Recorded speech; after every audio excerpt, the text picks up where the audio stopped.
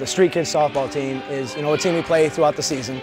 And as you can see, we have a little thing called Street Kids Care. And in the winter and actually throughout the season also, we like to do a lot of things where we're participating with the public, kind of doing some things in the community. And today we're hanging out with the Boys and Girls Club here in South Bend, just trying to make a difference, maybe give a little bit more positive influence. Maybe sometimes they have some struggles going on in their life. Maybe we can kind of be there to help. Coming out and playing with the kids, having a good time, it's a lot of fun, getting back to the community. That's something I wanted to be part of.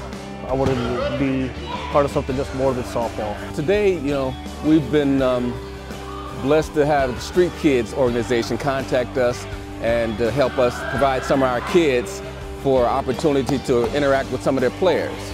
They have players coming from their organization to teach our kids softball skills and basketball skills and just team spirit skills. And that's just a wonderful thing that our kids can also benefit from.